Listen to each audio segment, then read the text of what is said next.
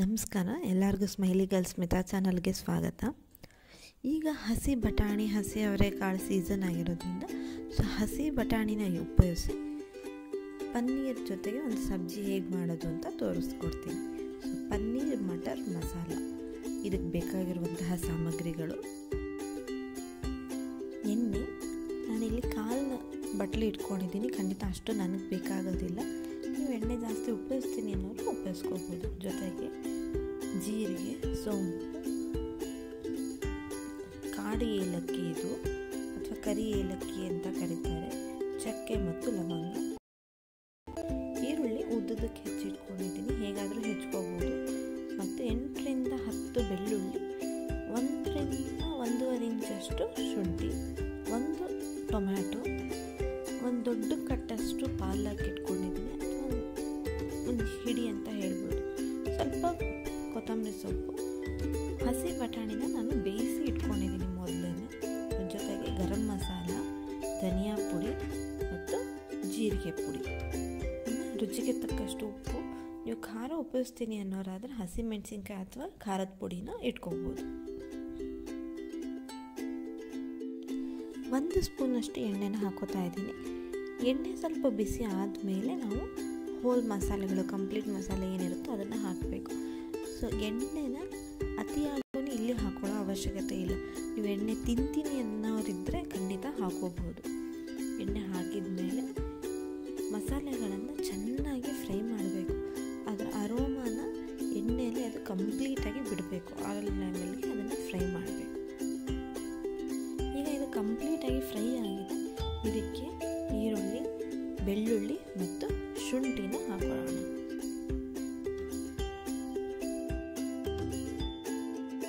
ಈರುಳ್ಳಿ ಟ್ರಾನ್ಸ್ಪರೆಂಟ್ ಆಗೋವರೆಗೂ ಫ್ರೈ ಮಾಡ್ಕೋಬೇಕು. ಈರುಳ್ಳಿ ಇಷ್ಟು ಬೆಂದರೆ ಸಾಕು. ಈಗ ಇದಕ್ಕೆ ಟೊಮೆಟೊ ಹಾಕೊಳ್ಳೋಣ. ಟೊಮೆಟೊದೆಲ್ಲ ನೀರಿರುತ್ತೆ, ಇಲ್ಲ ನಿಮಗೆ ಸಾಕಾಗೋದಿಲ್ಲ, ಎಣ್ಣೆ ಕಮ್ಮಿ ಹಾಕಿದ್ದೀವಿ ಅನ್ನೋದಾದರೆ ಸ್ವಲ್ಪ ನೀರನ್ನು ಇಲ್ಲಿ ಹಾಕ್ಕೊಂಡು ನೀವು ಇದನ್ನು ಮಷಿ ಆಗೋವರೆಗೂ ಚೆನ್ನಾಗಿ ಬೇಯಿಸ್ಕೋಬೇಕು.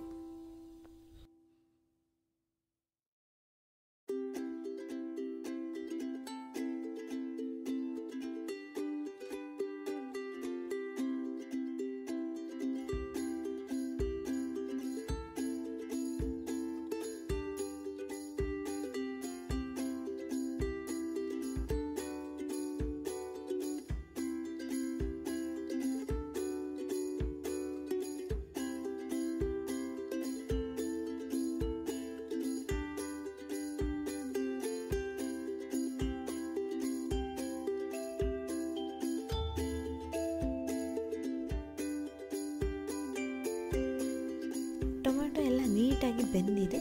ಈಗ ಇದಕ್ಕೆ ತೊಳೆದಿಟ್ಕೊಂಡಿರುವಂತಹ ಪಾಲಕ್ ಮತ್ತು ಕೊತ್ತಂಬರಿ ಸೊಪ್ಪನ್ನು ಹಾಕಿ ಅದನ್ನು ಚೆನ್ನಾಗಿ ಇದರಲ್ಲೇ ಫ್ರೈ ಮಾಡ್ಕೋಬೇಕು. ಪಾಲಕ್ ಹಾಕ್ತಾ ಇರುವಂತಹ ಉದ್ದೇಶ 2. ಒಂದು, ಅದರಲ್ಲಿ ಐರನ್ ಕಂಟೆಂಟ್ಸ್ ಜಾಸ್ತಿ ಇರುತ್ತೆ, ಅದರ ಜೊತೆಗೆ ಗ್ರೇವಿ ಗ್ರೀನ್ ಕಲರ್ ಆಗಬೇಕು ಅನ್ನೋದಾದರೆ ಪಾಲಕ್ ಹಾಕಿದರೆ ಗ್ರೀನ್ ಕಲರ್ ಗ್ರೇವಿ ಆಗುತ್ತೆ.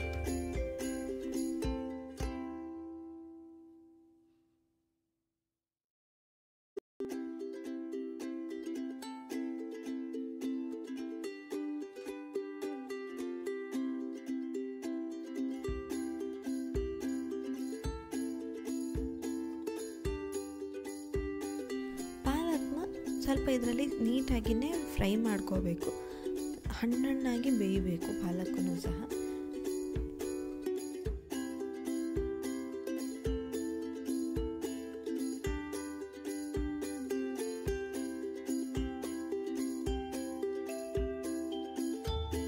ಪಾಲಕ್ನ ನೀಟಾಗಿ ಕಟ್ ಮಾಡಿ ಹಾಕುವಂತಹ ಅವಶ್ಯಕತೆ ಏನೂ ಇಲ್ಲ. ನಾವು ಹೇಗಿದ್ದರೂ ಇದನ್ನೆಲ್ಲ ಕಂಪ್ಲೀಟಾಗಿ ರುಬ್ಬೋದ್ರಿಂದ ಇದನ್ನು ಇದೇ ಥರನೇ ಉದ್ದುದಕ್ಕೆ ಹಾಕೋಬಹುದು.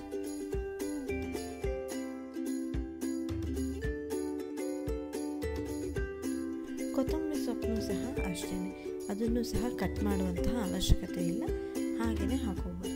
ನಾನಿಲ್ಲಿ ಸ್ವಲ್ಪ ಕೊತ್ತಂಬರಿ ಸೊಪ್ಪನ್ನ ಉಳಿಸ್ಕೊಂಡಿದ್ದೀನಿ, ಮೇಲ್ಗಡೆ ಗಾರ್ನಿಷ್ ಮಾಡೋದಕ್ಕೆ ಬೇಕಾಗುತ್ತೆ ಅಂತ.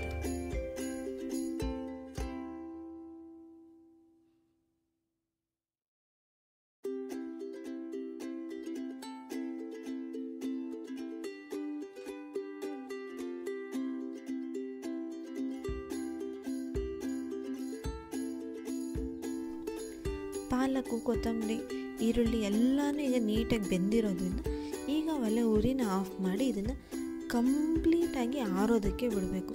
ಫುಲ್ಲು ತಣ್ಣಗಾದಮೇಲೆ ಇದನ್ನು ರುಬ್ಬಿ ಪೇಸ್ಟ್ ಮಾಡಿ ಇಟ್ಕೋಬೇಕು ಅಥವಾ ಪ್ಯೂರೆ ಮಾಡಿ ಇಟ್ಕೋಬೇಕು. ರುಬ್ಬೋಕ್ಕಿಂತ ಮೊದಲು ಹಾಕಿರುವಂತಹ ಮಸಾಲೆನ ತಕ್ಕೊಳ್ಬೇಕಾಗುತ್ತೆ. ನಾನಿಲ್ಲಿ ಮಸಾಲೆನ ಪ್ಯೂರೆ ಮಾಡಿ ಇಟ್ಕೊಂಡಿದ್ದೀನಿ. ರುಬ್ಬೋಕ್ಕಿಂತ ಮೊದಲು ಹೋಲ್ ಮಸಾಲೆ ಏನೇನು ಹಾಕಿದ್ವು ಇಡೀ ಮಸಾಲೆಗಳನ್ನ ಅದನ್ನ ತೆಗೆದು ಇಟ್ಕೊಂಡಿದ್ದೀನಿ. ಅದನ್ನ ತೆಗೆದಿಟ್ಕೊಳ್ಳೋಂತಹ ಕಾರಣ ಇಷ್ಟೇ, ತುಂಬಾ ಮಸಾಲೆ ಆಗುತ್ತೆ ಅನ್ನೋ ಒಂದೇ ಉದ್ದೇಶಕ್ಕೆ. ಈಗ ಮತ್ತೆ ಅದೇ ಬಾಣಲಿಗೆ ಇನ್ನೊಂದು ಸ್ವಲ್ಪ ಎಣ್ಣೆನ ಹಾಕೋಬೇಕು. ನೋಡಿ, ಎಣ್ಣೆ ನಂತರ ತುಂಬಾ ಉಳ್ಕೊಂಡಿದೆ. ನೀವು ತಿಂತೀನಿ ಎಣ್ಣೆ ನಿಮಗೆ ಸುತ್ತು ಇರಬೇಕು ಅನ್ನೋ ಆಸೆ ಇದ್ದರೆ ಜಾಸ್ತಿ ಎಣ್ಣೆ ಹಾಕೋಬೋದು. ಎಣ್ಣೆ ಹಾಕಿ ಸೀದಾ ರುಬ್ಬಿರುವಂತಹ ಮಿಶ್ರಣನ ಅದಕ್ಕೆ ಹಾಕೊಳ್ಬೇಕು. ಮಿಕ್ಸಿ ಜಾರ್ಗೆ ಸ್ವಲ್ಪ ನೀರನ್ನ ಹಾಕ್ಕೊಂಡು ಆ ನೀರನ್ನು ಸಹ ಇದಕ್ಕೆ ಹಾಕ್ಕೋಬೇಕು. ಪ್ಯಾನ್ಗೆ ಹಾಕಿ ಇದನ್ನು ಚೆನ್ನಾಗಿ ಮಿಕ್ಸ್ ಮಾಡ್ಕೊಳ್ಬೇಕು. ಸೊ ನಿಮಗೆ ಗ್ರೀನ್ ಕಲರ್ ಗ್ರೇವಿ ಬೇಕಿಲ್ಲ ಅನ್ನೋರು ಪಾಲಕ್ನ ಸ್ಕಿಪ್ ಸಹ ಮಾಡ್ಬೋದು.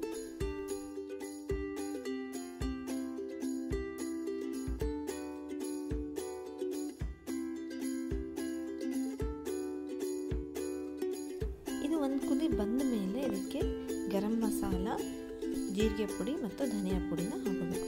ಗರಂ ಮಸಾಲ ಸ್ವಲ್ಪ ಜಾಸ್ತಿ ನಾನಿಲ್ಲಿ ಹಾಕ್ಕೊಂಡಿದ್ದೀನಿ. ಮತ್ತು ಸ್ವಲ್ಪ ಖಾರದ ಪುಡಿನ ಹಾಕಿದ್ದೀನಿ. ಖಾರದ ಪುಡಿ ಬೇಡ ಅನ್ನೋರು ರುಬ್ಬೋಬೇಕು ಮೊದಲೇ ಹಸಿಮೆಣಸಿನಕಾಯಿನ ಯೂಸ್ ಮಾಡ್ಕೋಬಹುದು. ನನ್ನ ಹತ್ರ ಹಸಿಮೆಣಸಿನಕಾಯಿ ಇರಲಿಲ್ಲ, ಹಾಗಾಗಿ ನಾನು ಖಾರದ ಪುಡಿನ ಇಲ್ಲಿ ಯೂಸ್ ಮಾಡಿದ್ದೀನಿ. ಖಾರದ ಪುಡಿ ಯೂಸ್ ಮಾಡೋದ್ರಿಂದ ನಿಮಗೆ ಗ್ರೇವಿ ಸ್ವಲ್ಪ ಕಲರ್ ಚೇಂಜ್ ಆಗುತ್ತೆ.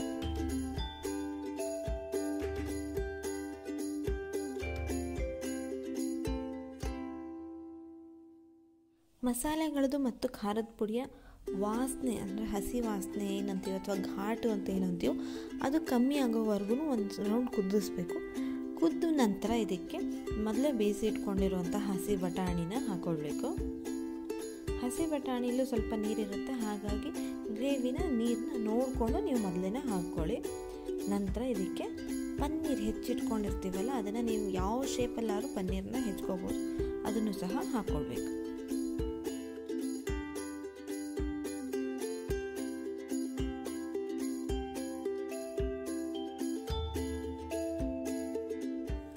ಪನ್ನೀರ್ ಹಾಕಿದ ಮೇಲೆ ಅದನ್ನು ಯಾವುದೇ ಕಾರಣಕ್ಕೂ ಗಟ್ಟಿಯಾಗಿ ಸ್ಟಿರ್ ಮಾಡಬೇಡಿ ಅಥವಾ ಕೈ ಆಡಿಸ್ಬೇಡಿ. ಆ ಥರ ಮಾಡೋದ್ರಿಂದ ಪನ್ನೀರು ಸಾಫ್ಟಾಗಿರುತ್ತೆ, ಒಡೆದೋಗೋ ಚಾನ್ಸಸ್ ಇರುತ್ತೆ. ಸೊ ಆದಷ್ಟು ಮೆತ್ತಗೆ ಸ್ಮೂತಾಗಿದೆ ಅದನ್ನು ನೀವು ಈ ಥರ ಕೈ ಆಡಿಸ್ಬೇಕು. ನಿಮಗೆ ಪನ್ನೀರ್ ಚಿಕ್ಕದಾಗಿದ್ದರೆ ಇಷ್ಟ ಅನ್ನೋರು ಚಿಕ್ಕದಾಗಿ ಕಟ್ ಮಾಡ್ಕೋಬೋದು, ಇಲ್ಲ ದೊಡ್ಡದಾಗಿ ಬೇಕು ಅನ್ನೋರು ದೊಡ್ಡದಾಗಿ ಕಟ್ ಮಾಡ್ಕೋಬೋದು. ನಿಮ್ಮ ಇಷ್ಟಕ್ಕೆ ತಕ್ಕ ಹಾಗೆ ಕಟ್ ಮಾಡ್ಕೊ. ರುಚಿಗೆ ತಕ್ಕಷ್ಟು ಉಪ್ಪು ಹಾಕಿದರೆ ಗ್ರೇವಿ ರೆಡಿ ಆಯಿತು ಅಂತ ಅರ್ಥ. ನೀವು ಈ ಗ್ರೇವಿನ ಮಕ್ಕಳಿಗೆ ಸರ್ವ್ ಮಾಡ್ತಾ ಇರೋದಾದರೆ ಇದಕ್ಕೆ ಸಕ್ಕರೆನ ಯೂಸ್ ಮಾಡ್ಕೋಬೋದು. ಜೊತೆಗೆ ಫ್ರೆಶ್ ಕ್ರೀಮ್ ಸಿಗುತ್ತೆ, ಫ್ರೆಶ್ ಕ್ರೀಮ್ನ ನೀವು ಇದಕ್ಕೆ ಹಾಕಿ ಮಕ್ಕಳಿಗೆ ಕೊಡ್ಬೋದು.